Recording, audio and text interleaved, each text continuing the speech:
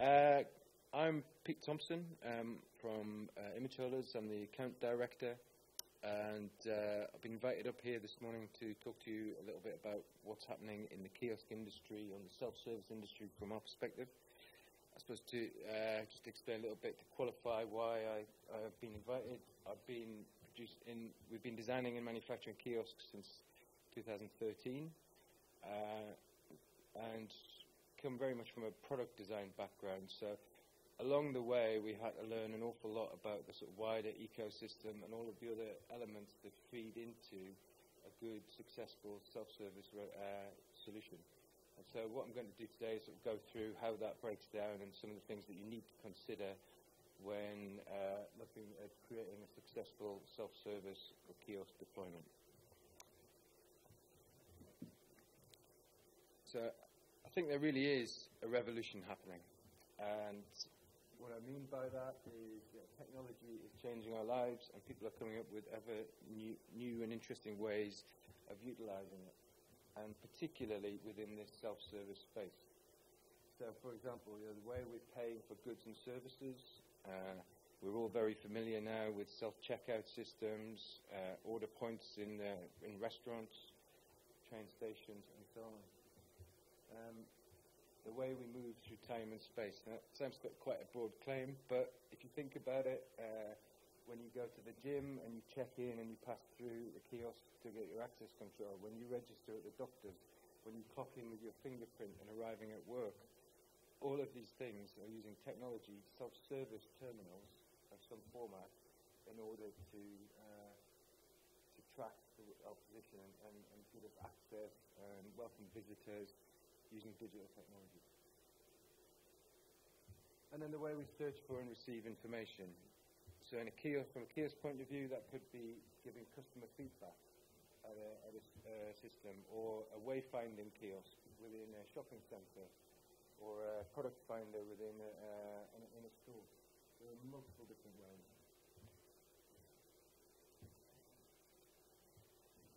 So the kiosks, I think we can safely say, are coming. But let's just think, what actually is a kiosk? Because that actually means many different things to many different people. I think there's pretty much every industry that I can think of looking at self-service technology in one format or another. And there are multiple different industry sectors and applications, and they're very cross-purpose.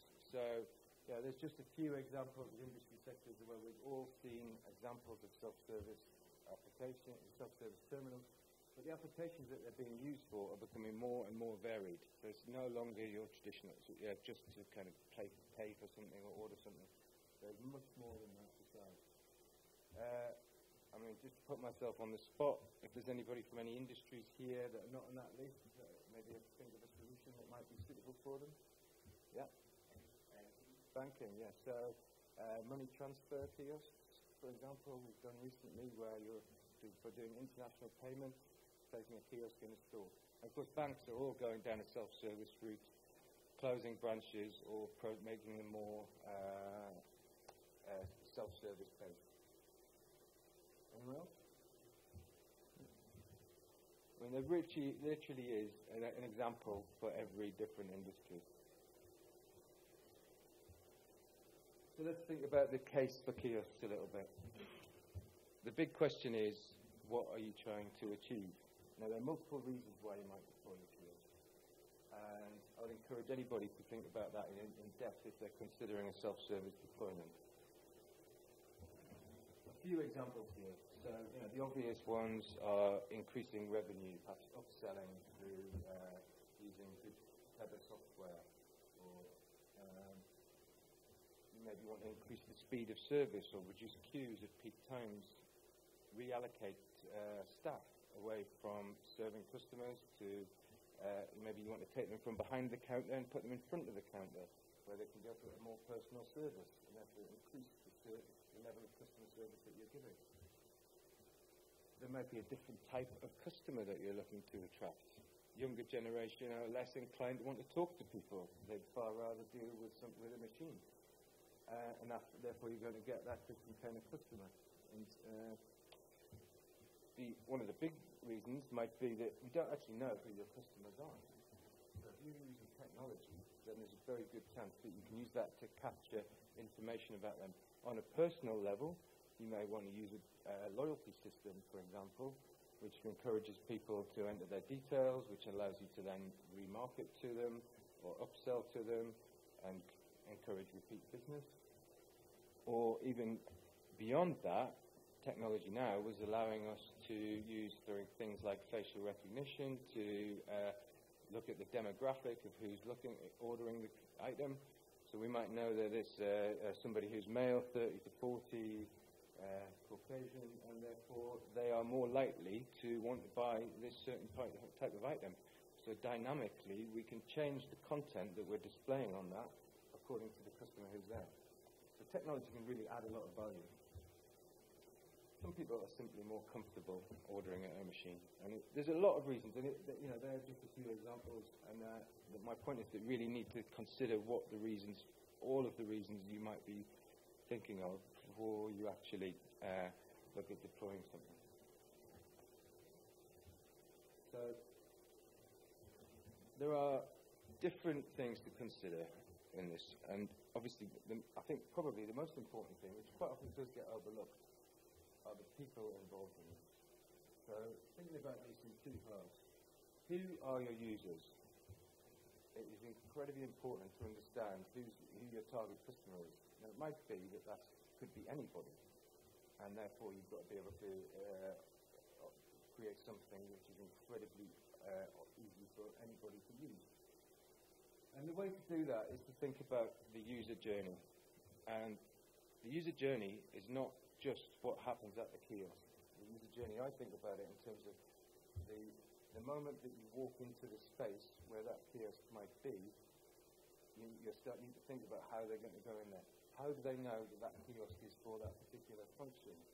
You have to create that. It has to be incredibly intuitive. Even from a distance, you see that that's where I go and place my order. That's where I register. So good branding, good visibility, and it needs to look appealing. If you want people to go and use this thing, let's make it look good and make it attractive to use and inviting. And the other half of this, there are staff, there are people working in these places that need to be engaged with the self-service concept. People might feel threatened by that. The kiosks are taking our jobs. Well, actually, this is an opportunity to redeploy people and to do something perhaps more interesting or to add more value. And I think the businesses that are thinking about it in that way are the ones who are going to really achieve by that, and they're going to get the staff to buy into this and really kind of embrace this change. One of the ways you might do that is by getting staff on board with the maintenance of the kiosk, explaining how it works, showing them how to do it, give them responsibility for it, and make them engaged with that process.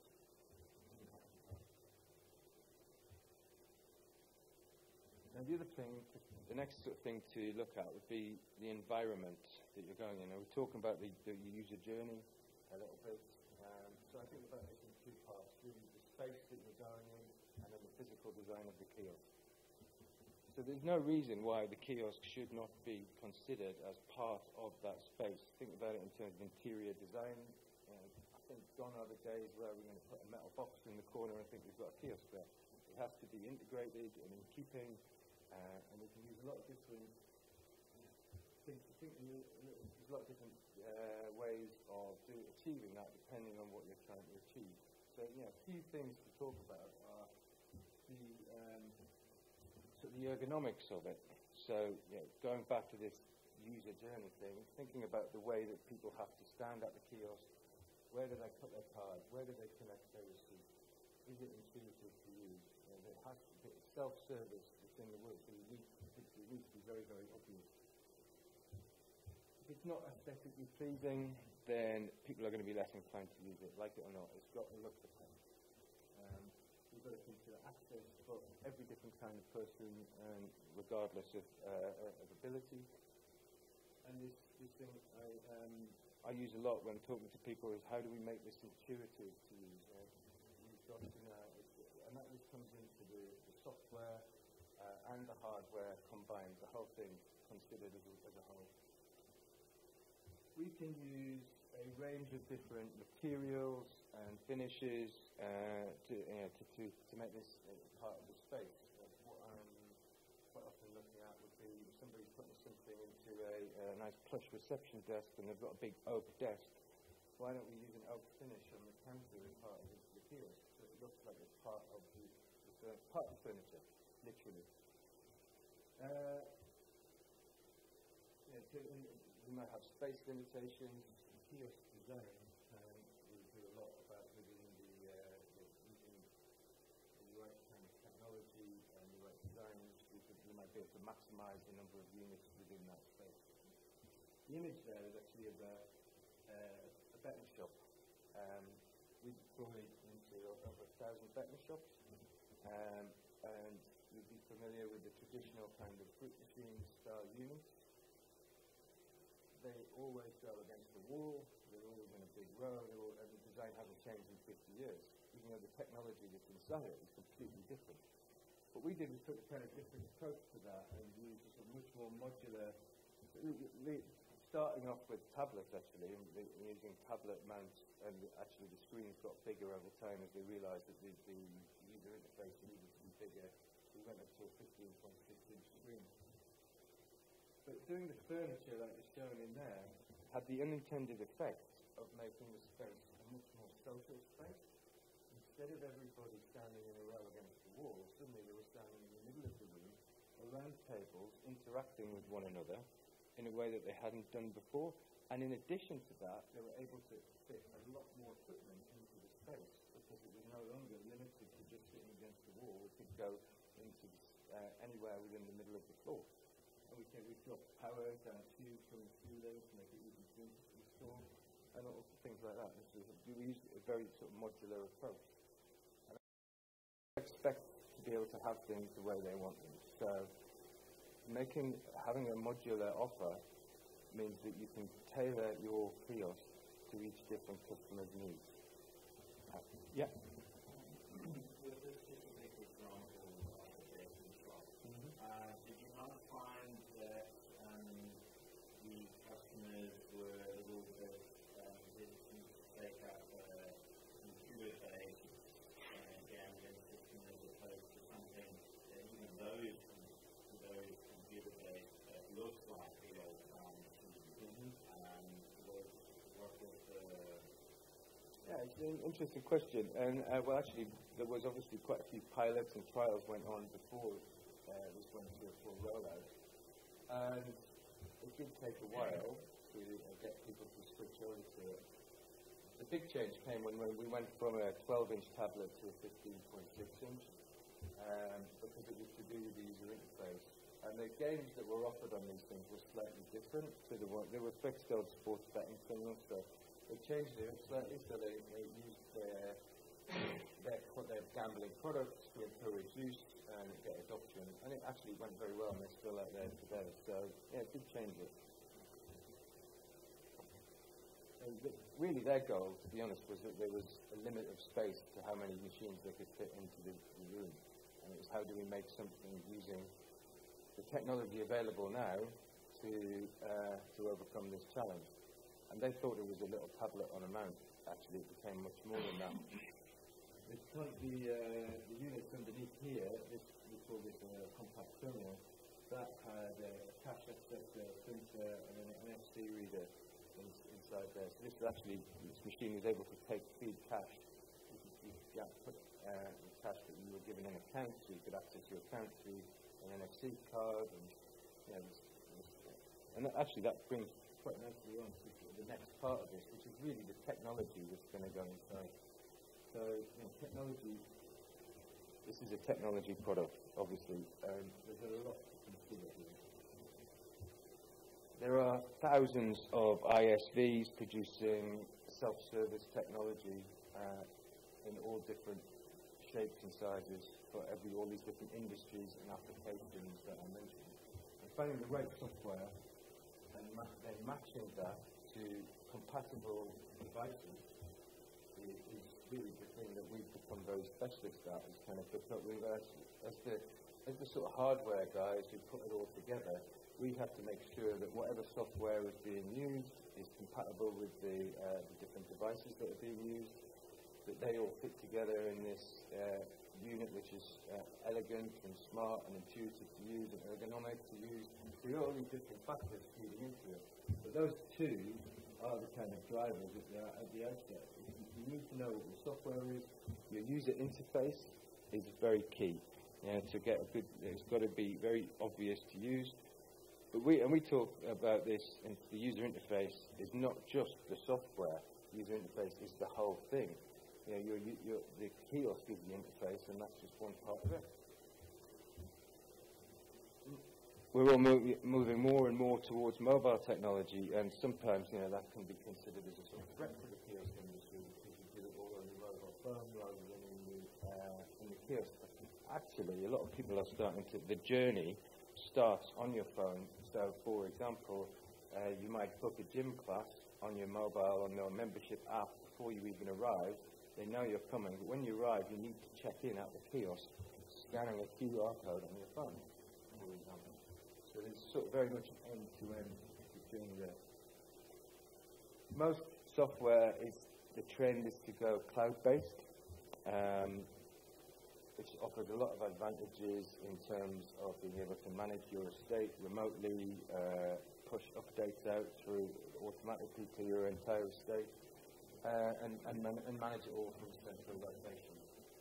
Cloud-based apps are the way forward, although that does present challenges with integrating to devices that are held locally. And so there's sometimes there's some middleware required in terms of software to integrate the devices locally and match the software, depending on the application. There's a lot of kiosks require payment, and this is a part where a lot of my customers have trouble.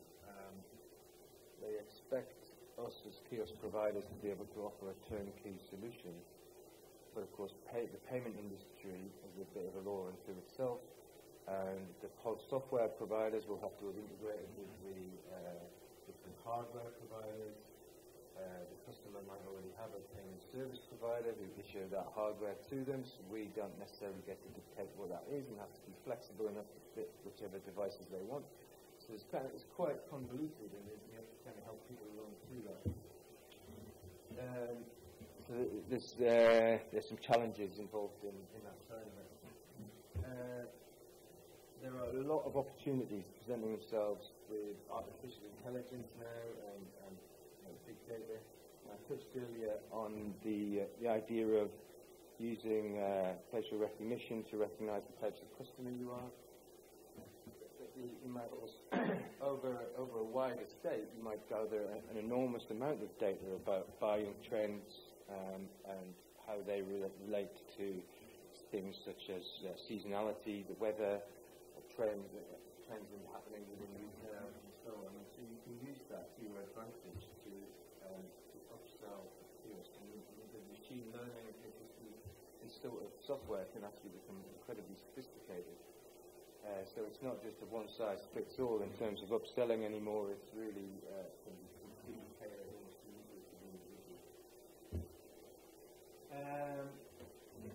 There is a big need to look at the sort of maintenance and management of your estate ongoing, and that's something that shouldn't be overlooked.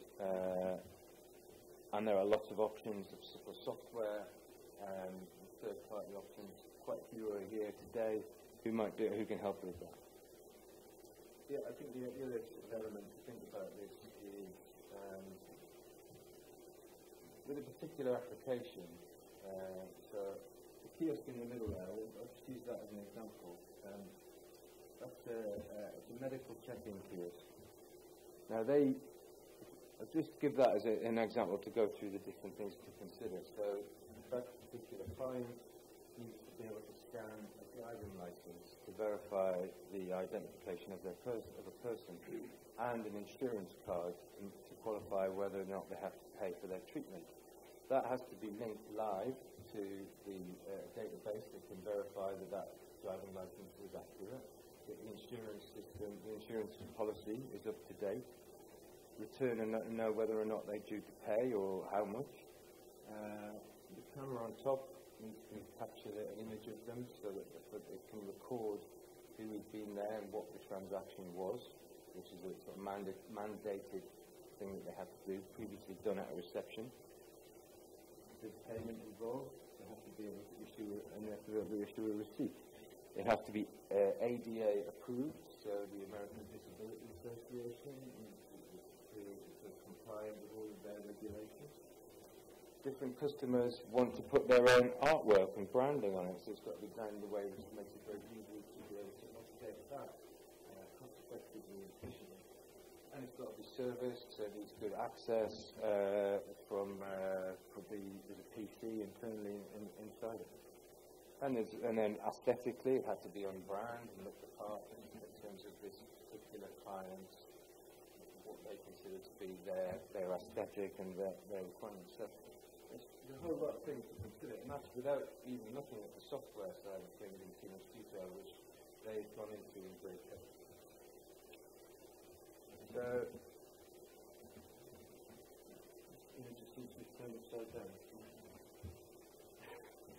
so just to kind of summarize there, I think my takeaway really for this is for a self-service sales solution to be effective, you need to think about the complete end-to-end ecosystem from a people's perspective, the design of the unit and the space that it's going in, and the technology that is going to be required to make that run effectively.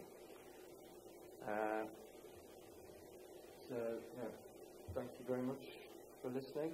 I hope that's been interesting. And just to leave you with the final things, I think you said the kiosk. Thank you very much.